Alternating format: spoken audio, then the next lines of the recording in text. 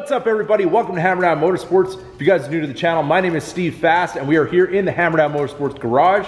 Behind us we have our 2019 Ram Rebel, and we do have a little bit tore apart on the front here, but we will be updating you guys that in a future video. We do have something pretty big happening in the front here, and we do have other mods going on as well. One being that we have to pull the spare tire, so I figure what better way to share with you guys on how to take the spare tire down on your Ram Rebel if you do get a flat tire. And the owner's manual, if you're like me, I don't like using the owner's manual. I'll probably go straight to YouTube. So if you're like that as well, this video is for you. We are gonna be using the factory removal tools and all that kind of good stuff and showing you how to do it. So the first thing you're gonna wanna do is locate where your jack and all your jack tooling is located.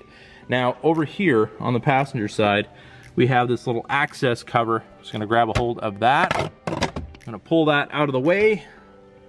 Set that aside, no tools required to remove that. And then you see this little yellow screw right here. You're gonna wanna unscrew that till that comes loose. Set that aside.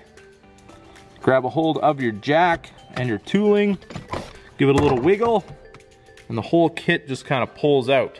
We'll set that here on our tailgate. So now over here you'll notice we have our jack and we have our tool kit. There's Velcro that holds this all together. We're gonna undo our Velcro straps. Remove our jack. And then we can open up our tool kit.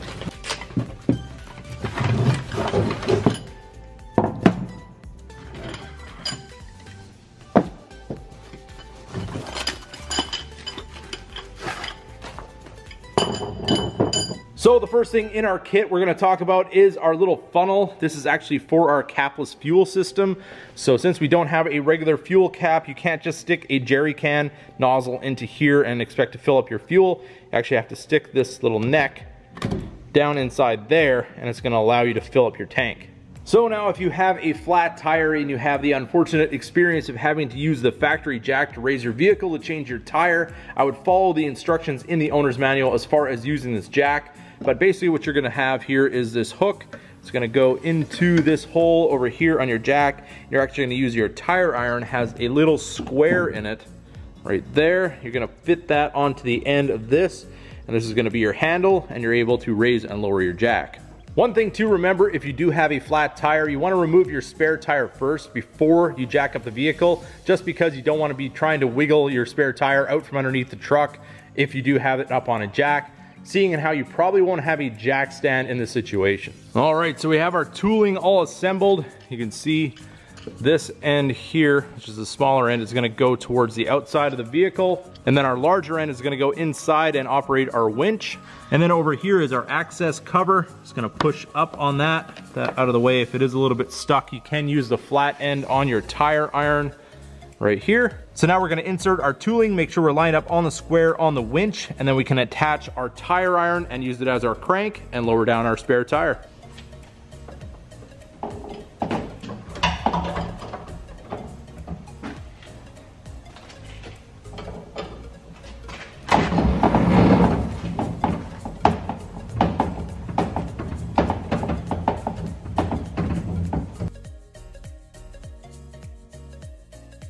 So now that we have our tire here on the ground, you just want to make sure that you have enough slack in your cable to remove it completely. You're going to want to reach down inside the hub, grab one side of the metal piece that holds the hub of the tire, pull it up through the center, give it a little bit of a wiggle so you get the spring out as well, and then this whole piece is out of the way and you can remove your tire from the vehicle.